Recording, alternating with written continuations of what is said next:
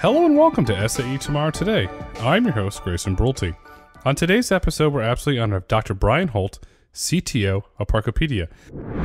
On today's episode, Dr. Holt and I discussed why the future of parking is frictionless. We hope you enjoy this episode. Brian, welcome to the podcast. Thank you very much. It's a pleasure to be here. We're excited to have you here today because parking's important, parking's crucial.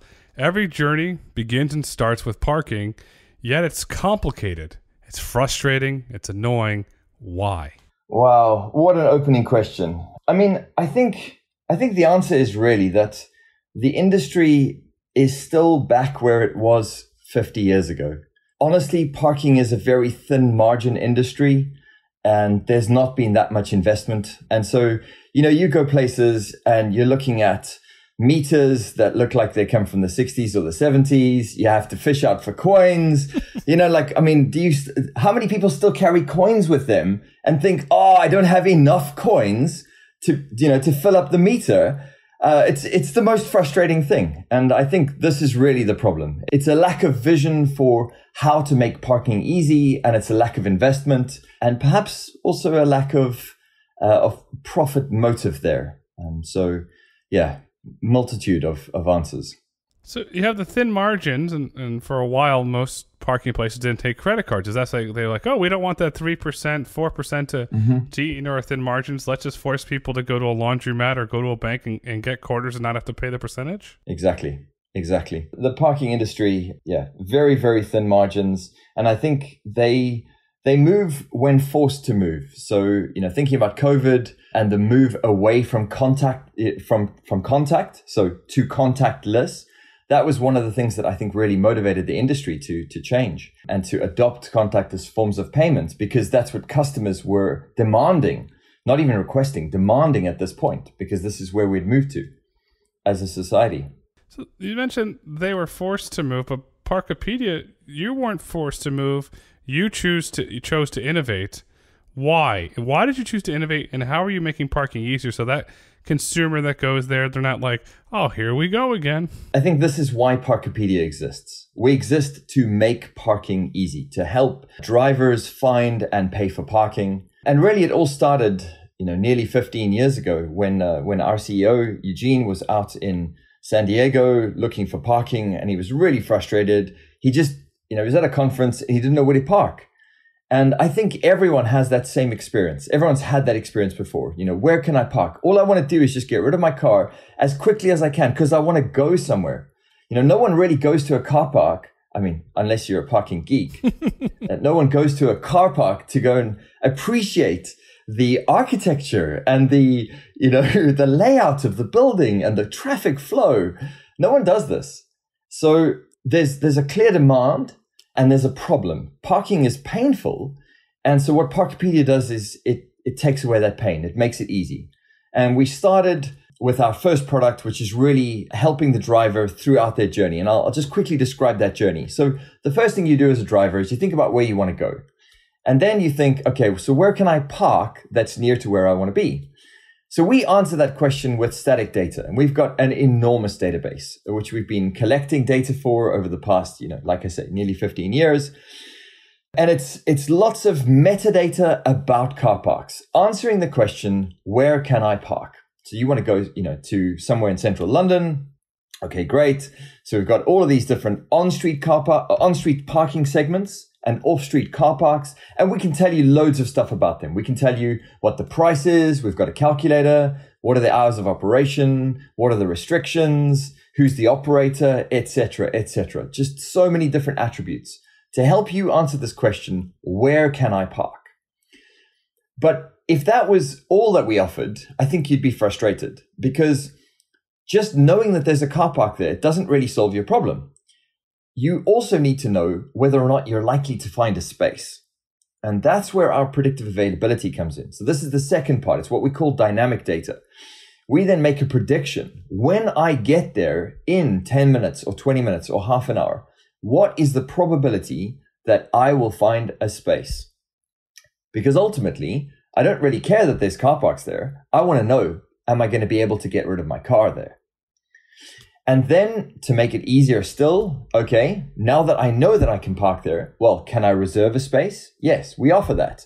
Or maybe access and pay, I'm going to drive up to the car park, and if the parking facility supports it, then I'm going to perhaps just drive in, and it's all connected. ANPR is connected to the head unit. It's detected my number plate. It starts the parking session when I drive in, and when I drive out, it automatically recognizes I've just driven out, and it'll charge my credit card. Right? I mean, this is where we're going. This is the future, and it's all about making the experience as frictionless and as simple and as painless, really, as possible. And then the last product that we offer is indoor maps, and that is really okay. So now, in a future where a car is autonomous, how does that autonomous vehicle park itself? How does it navigate inside a car park? But that's autonomy. That's AVP in the future. We're thinking about how we can use these indoor maps now. And so we can assist drivers, perhaps to navigating their electric vehicle down into a car park, up to the third floor, for example, where there is an EV charger that's available. So that's kind of the future. That's where we're going to with these products and kind of how they fit together. The frictionless is the big thing. I used to live in Beverly Hills, and there's a thing called the Rodeo Drive Committee, and they all the manicure and all the way that Rodeo Drives run, they would oversee it as a committee part of City Hall. And the number one thing was traffic and parking were the complaints, and the merchants on the street wanted to ensure that individuals that are shopping in stores had easy access to parking. And the city passed an ordinance. It was 2 hours free parking, and if it was full, there was a valet person there to ensure that individuals could continue to shop, because if there was friction, well, I'm going to go shop somewhere else. I'm not going to shop there and the tax dollars go to the city. Once you can eliminate the friction around parking, then the stores around those streets or the restaurants, for that matter of fact, they can increase their business because it all goes back to parking at the end of the day. Exactly. So you want to be able to drive to the car park, not even the car park. I mean, ultimately, what you really want as a driver is you want to go to the destination. And you want to ditch your car at some point along the way. And you want to know with some certainty that when you finish doing whatever you did, shopping, going to the restaurant, going to the cinema, you can get your car back, and your car is going to be safe. It's not going to be dented. It's not going to have been taken for a joyride by some valet. I'm not saying all do that, but there have been cases. And people are genuinely concerned. So you want to know you're going to get your car back, and you want to know that your car is going to be in the same condition that you left it. Exactly. And that's all you care about. You don't want to have a Ferris Bueller's Day Off moment. No, you don't. You don't want to happen. Let's dive into the data here for a moment. The data that Parkopedia has collected is massive. You have mapped 70 million parking spaces in 89 countries. I repeat, 70 million parking spaces in 89 countries. From a technical standpoint, how is this accomplished? That's a lot of data. The answer is hard work. That's the real answer. But okay, you asked technically, okay, how do you do this? So it's a combination. I think of our data analysts as basically detectives. This is what they do. They are sleuths. They have a look at parking operators' websites at regular intervals. They're viewing satellite aerial imagery, dash cam imagery where we can get hold of it, boots on the ground. It's basically every tool that we have in our toolbox to get that data. And in some cases, we find that, our data is perhaps sometimes more up to date than even the operator. So we will have had boots on the ground. We'll be, looking at the board. We'll be looking at the prices. And then someone else in the data team looks at this and says, well, okay, their website's not been updated yet. But we know which is more accurate, because we're applying all of these different techniques to make sure that the data is as fresh and as accurate as possible. So you're taking multiple sources of inputs into that data. How often is it updated? Because not all the source of data will update in the same intervals. We consider data to be fresh if it has been reviewed within the last 12 months. So if a data analyst has looked at it and has checked it, against one of these various sources. But you're absolutely right. Car parks in, say, New York City might change their price every 3 months. And this is something definitely that we need to factor in and consider. But then there will be car parks, in some rural location where, I don't know, have they ever updated their prices? I don't know.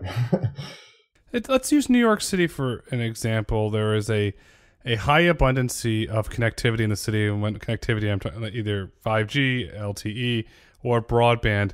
Do you have some of these larger national operators that can give you API access so you can get real-time update on the parking prices? Yes. So we do some technical integrations as well to get the data in a more efficient way. Absolutely. Because if you're getting that data that way, then you're achieving your goal of eliminating friction. You're having a happier customer. The business improvement, they're loving it because business is booming, because it all goes back, as I said earlier, it all goes back to parking. So you have the 70 million parking spaces today in 89 countries. How are you planning to scale that over the next decade? We're kind of getting to the point now where when it comes to off-street car parks, how many car parks are there really in the world? I mean, I think we have something like 350,000. I haven't checked very recently, but maybe 350, nearly 360,000 in our database. How many car parks are there really in the world? And so this is a bit of a challenge. We don't really know, because maybe there are car parks we've not yet discovered, but I think we've certainly got most of them. And certainly in the big cities, we've got them. So, perhaps as you go out, maybe outside the really big cities, maybe you go to a small town with, I don't know, I live in a relatively small town, far away from a big urban area, excuse me. And there are car parks near me that are on our database. So, I'm uncertain. Where is the limit? When is the point going to come where we realize, we've found them all. There are no more car parks. But that's off street. On street is a different matter. On street, I mean, there are millions. There are probably tens of millions of on-street segments. And by segment, I mean, maybe 3 or 4 parking spots on the street. And we map each of these as individual segments. And, we mark down the restrictions, and we know, how many spaces there are, etc. So how many on-street segments?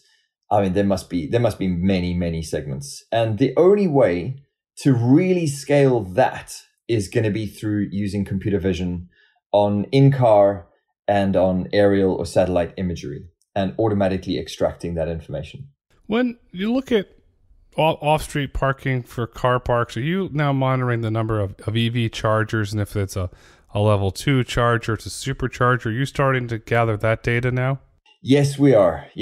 So thinking about EV, we are not necessarily collecting every EV charger that exists in a particular country.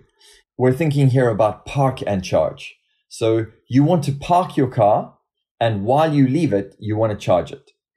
And there are a lot of chargers that charge point operators have put inside car parks.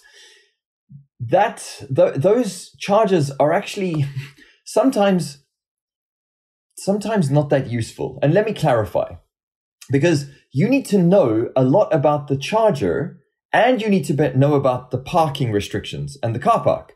So, there was an article, I think it was in The Guardian a few months ago, about a guy who went to park in Lidl or Aldi, I can't remember. And sorry, not to park, he went to charge in this car park. And he didn't realize that there were parking restrictions. So he was hit with some massive fine when all he was doing was charging his car, because, the charge point operator app said, go, there's an EV charger that you can use. But I think this is a great example of where our service is going to make a big difference. You need to know about the characteristics of the parking facility in which you want to park. What are the hours of operation? What are the restrictions? What are the charges for parking? And you want to be able to marry those up to the EV charger. So what is the power? What are the connection types, etc. Your app is telling them the rules and the regulations. Perhaps it's 1 hour parking while charging, and you can't leave it there all day to hog a spot. So you're telling them all the information they need, so they're not going to get hit with that giant fine. So, this was a bad experience. Yeah, exactly. So helping drivers to find and pay for parking and charging. And the key there is also the paying for the charging. So, similar to our static data product, in fact, EV follows a similar evolution, right? So static data, where can I park? Then what is the probability that I'll find a parking space? Then how can I pay for it? Same with EV. Where can I find a charger? Okay, great. I know that there are chargers here and that they will fit my vehicle, but are any of them available? Will they be available in a half an hour? So this is the future to which we're headed. And similar to our dynamic predictions for parking, we're also looking at how we can provide dynamic predictions or availability predictions for EVs. That's not out in the market right now, but this is definitely something we're looking at.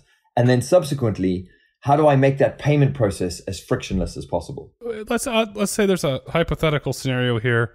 A consumer pulls into an off-street parking. They are using your park and charge service.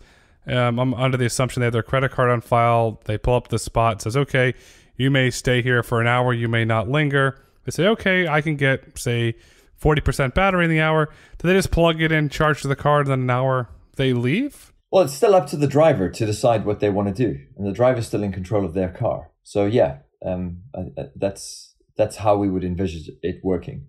I mean, perhaps there are integrations within the car. So, I'm thinking about in the future how we could do this, notifications to a driver, your session is nearly up, pinging them on their phone, this kind of thing. That could be done. But I think there's also an experience that the automotive company might want to control around that, charging, etc. But putting the pieces together and looking to the future here, it seems that you're laying the foundation for an autonomous electric vehicle to go into a spot and charge, and so it'll be completely programmed to do what it's told and not to break rules and regulations. This is, I think, where our indoor maps really comes in. So indoor maps support automated valet parking. They are a necessary prerequisite for what's called AVP Type 1.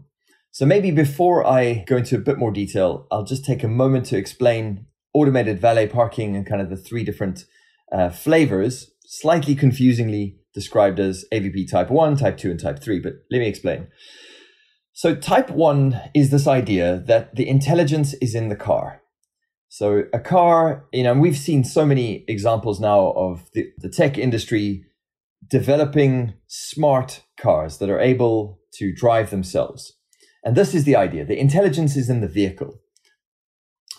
But in order to do this, and you want to drive around, or your car wants to drive around inside a car park, it needs to be able to understand its environment. It needs to have a map. So it could create that map while it's driving around. That's quite complicated. It's possible, but it's complicated. Or it could just use a map. So this is kind of Type 1, and that's what we're targeting. Type 2 is where the intelligence is in the infrastructure. So if the intelligence is in the infrastructure, it means that cars can be basically drive-by-wire, kind of dumb robot-controlled vehicles, drive-by-wire enabled vehicles that get controlled by the infrastructure and moved around. And then slightly confusingly, Type 3 is some kind of hybrid between Type 1 and Type 2. All of these descriptions are described or are specified in the ISO standard 23374, which Parkopedia is contributing to. So Type 1, Type 2, Type 3. So this is the automated valet parking systems ISO standard. Now, Type 2 is great for places like logistics, where you can actually afford to install very expensive infrastructure in, like LiDARs, lots of cameras, lots of communications equipment, etc., inside maybe a gigantic car park, like, I don't know, at the end of a production line, where, you can autonomously drive, or in this case, maybe the better description is to say that, the infrastructure drives the vehicle in an automated way off the production line and into an open parking spot. But the question is, will that really work for consumers? So we've seen an example of this out in Germany. Perhaps you're familiar with the Bosch Daimler example in Mercedes-Benz Museum and Stuttgart, Airport P6, where Bosch, who honestly is the market leader here, has installed a complex system for Type 2 that can drive Mercedes-Benz vehicles around the car park and park them for you. So that's AVP type 2. And when a lot of people think about AVP or type in, in a search engine, automated valet parking, they'll be directed to this. But the big question is, can that scale? And can that scale commercially? So do we believe that there will be a world in which cars are level 4 automated and are able to drive themselves on the public roads? So it's the automated driving system that is now driving this vehicle, but yet it navigates into an off-street car park, and then it has to hand over control to the infrastructure to navigate it into the car park. I don't see that happening. That seems crazy. It's going to be very difficult, probably for political reasons around source code and company policies. And then you're seeing a large trend in the autonomy industry where a lot of the large companies on the passenger car side are divesting their real estate. They do not want to own real estate. They're leasing assets. If you look at how they're looking at for charging parks, saying, okay, let's say there's a Live Nation Shack and at a concert, let's say parking holds 10,000 cars perhaps, and the people go home by 3 a.m., perhaps 3 a.m. to 10 a.m., we can go reuse that space and charge. So it's going to be really interesting to see how it is, because there's a big movement now to reuse the parking space. And if that seems like that creates an advantage for Parkopedia, so you can say, okay, Live Nation is designated rows 1 through 10, A through F as autonomous zones from, say, 6 a.m. to 10 a.m. That seems like it's a really good integration for Parkopedia to scale. I think in terms of Parkopedia's business model, we certainly don't have ambitions to operate infrastructure inside car parks. We're not a parking facility operator. We don't want to have the physical infrastructure. I think there are others that might want to do that. What we want to be able to do is to help drivers find and pay for parking at scale. And that at scale matters, because we don't want something that just works for one car park. It's got to work for hundreds or thousands or tens of thousands of car parks.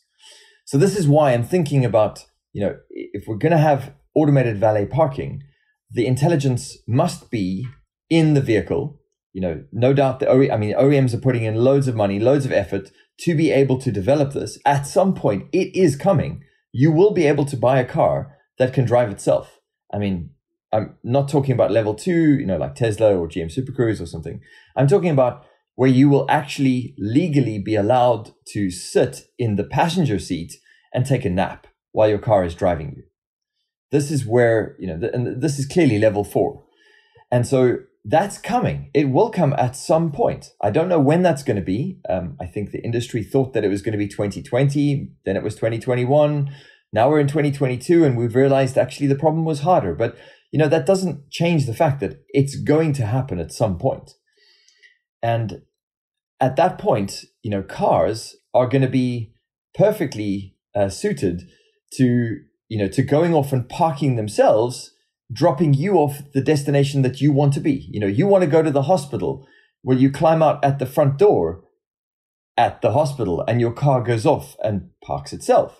And when you're ready, your car comes to collect you. You go to the shopping mall, just like a valet. You give your keys to the valet, same idea. You climb out of the car and you take out your phone and you press park, and your car parks itself. This is definitely going to happen. And this is AVP type 1, where the intelligence is in the car. It's going to happen. Level 4 will happen. When on the backside of that, even though you don't build the infrastructure, you don't operate the infrastructure, you think a lot about the infrastructure. You mentioned the architecture of parking garages. Will they eventually be redesigned, since the vehicles can be put closer together?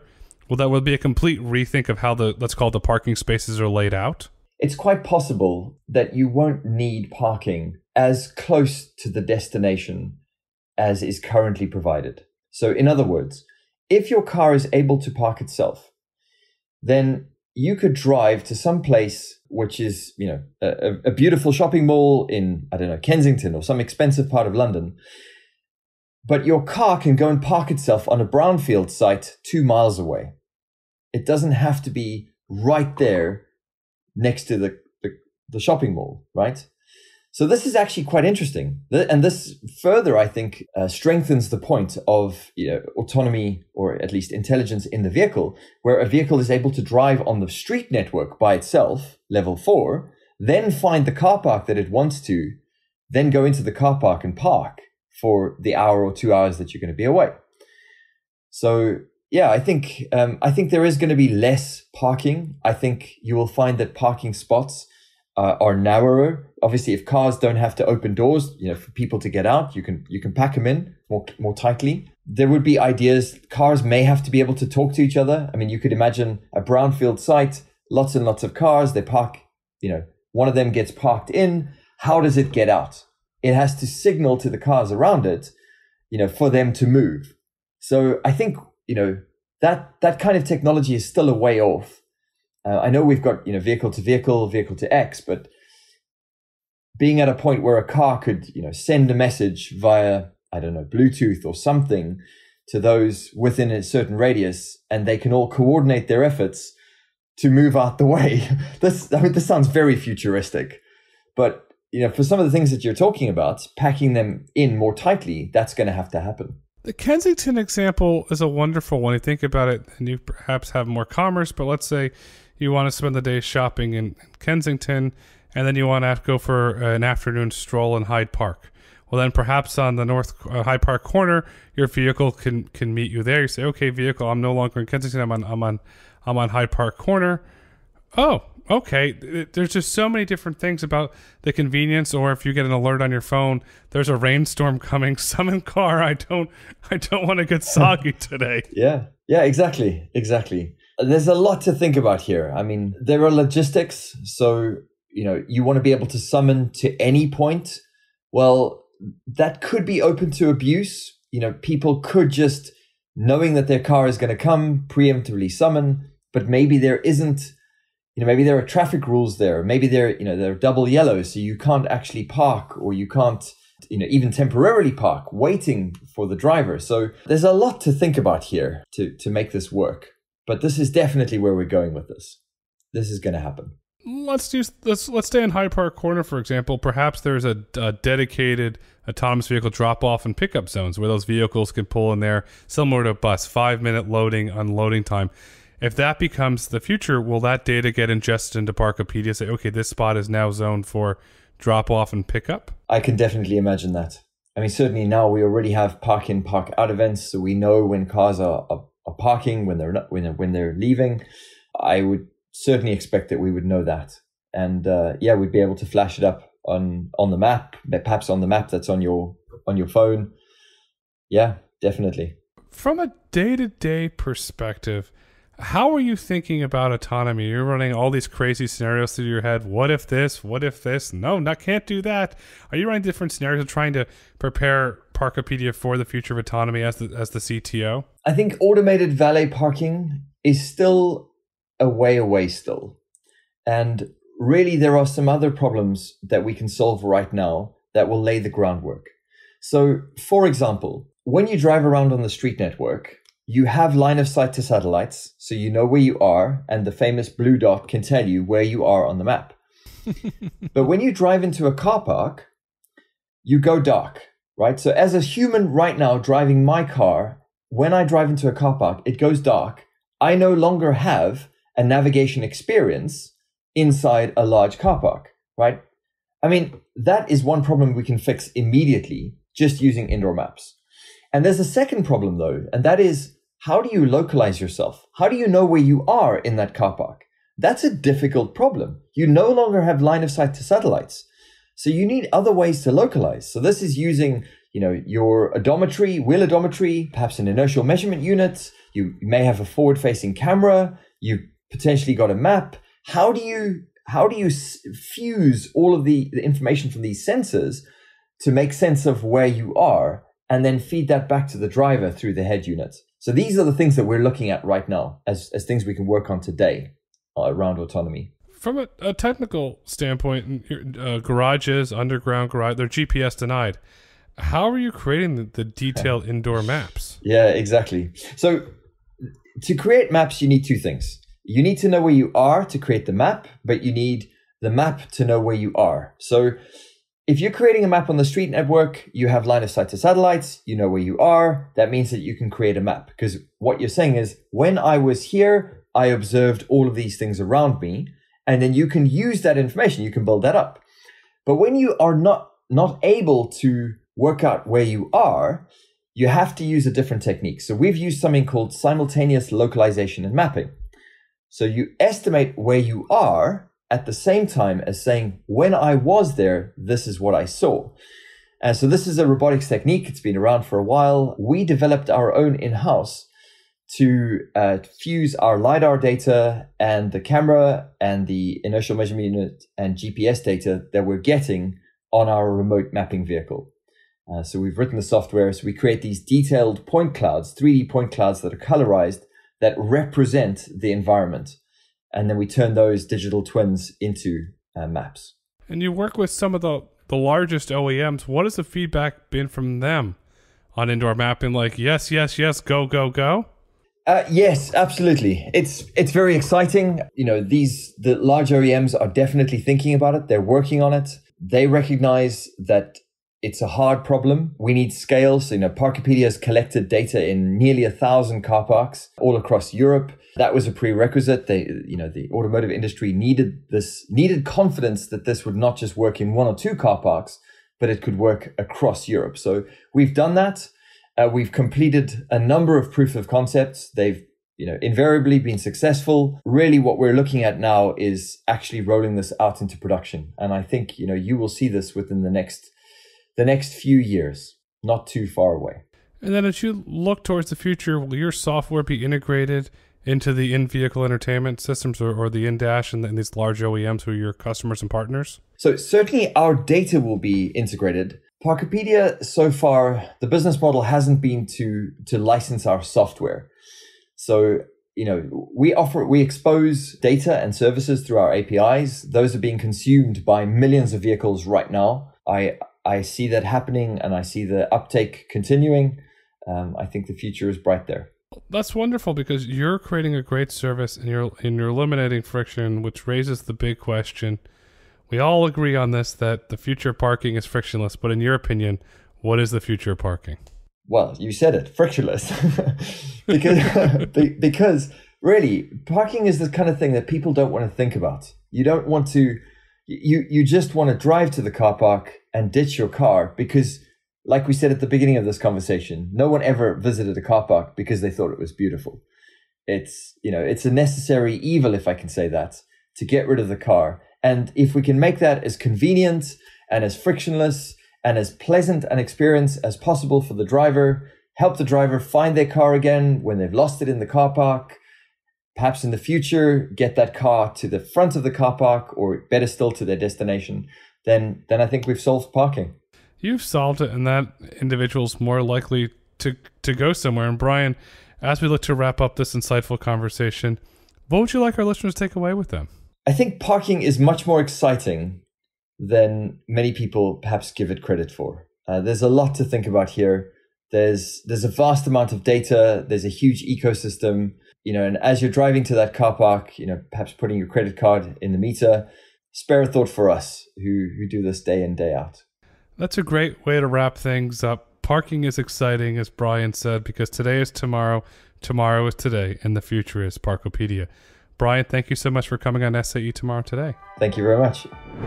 Thank you for listening to SAE Tomorrow Today.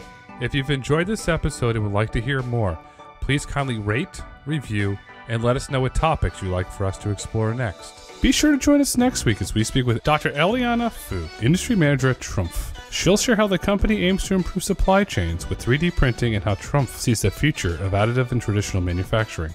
SAE International makes no representations as to the accuracy of the information presented in this podcast. The information and opinions are for general information only. SAE International does not endorse, approve, recommend, or certify any information, product, process, service, or organization presented or mentioned in this podcast.